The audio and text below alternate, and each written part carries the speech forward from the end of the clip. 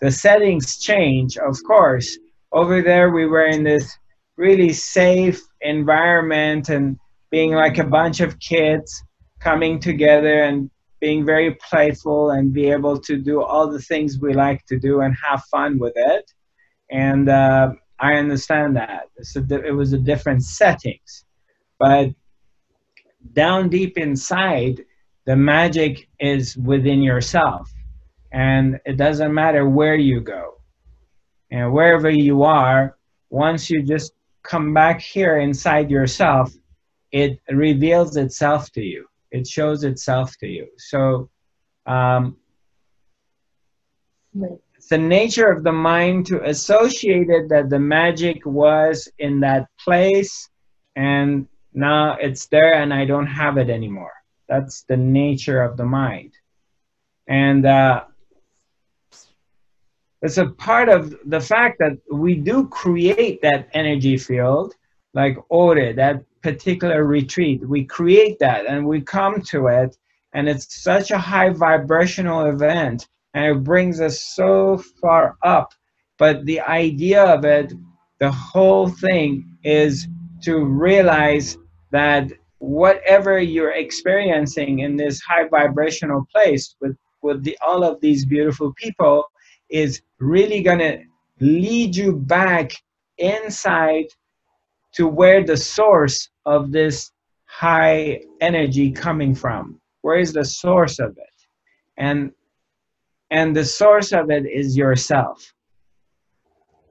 The entire thing, first we need to go to a place like that to recognize such a freedom that all of a sudden you can be so free, and not just physically free, but also free your mind and come in touch with your own spirit, come in touch with your own being and the child within you, because the entire experience forces you to be here and now.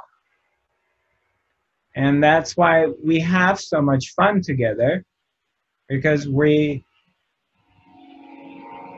come to this place of pure presence, of being here. Just one moment, I'm waiting for this plane to pass by.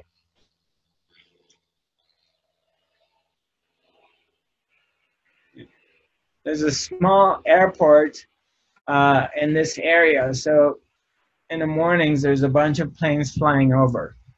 So anyway, yeah, the experience of Ore is an other experience, other representation in the other world, that you come to that energy field, that unified field of oneness and love, for it to reflect it back to you that it's really within yourself. And that's my main goal, for everyone to recognize that when we leave Ore in Sweden, we just didn't leave it. It's not over. The mind would want to say, oh, okay, I left this place and now I'm not going to feel blissed out because I'm here. I'm not in this place anymore.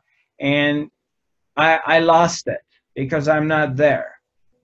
You understand what I'm saying? It's the nature of the mind to say that this freedom, this bliss, this love that I experience was associated with a location.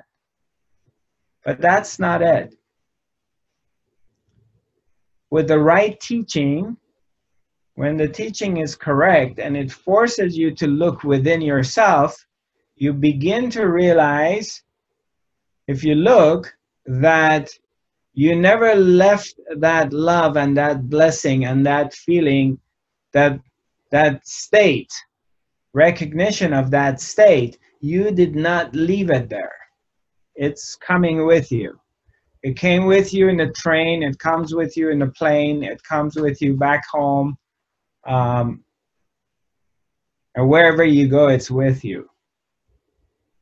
It's always there.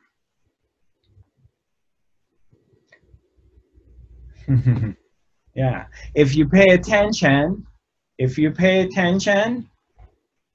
you will see it's there. Now, of course, we travel and then we come back home. You could be very tired. It's going to take time for the body to recover. There's going to be ups and downs. There's going to be dips.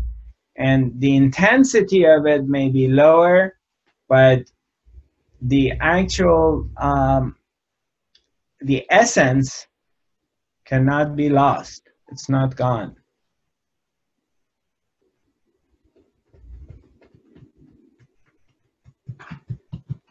That's why we spend time alone by ourselves and we keep quiet. Because the moment you do that, it reappears. You tap back into it and you recognize your own self. You recognize who you really are. The expanded part of you. The part of you when there's no mind and you're quiet and you're here, and it's completely, you tap into the infinite and it's complete and it's full. And it has nothing to do with a location.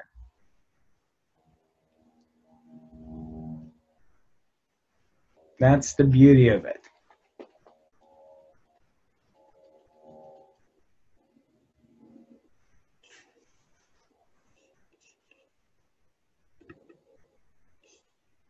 Hi, Marie Angeltech.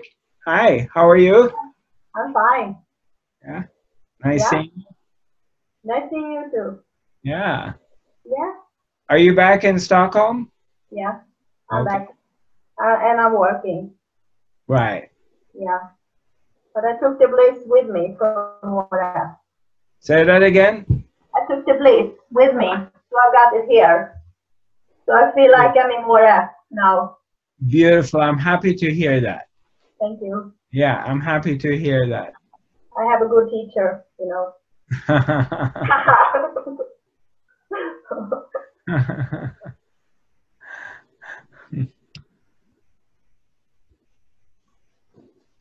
Yeah.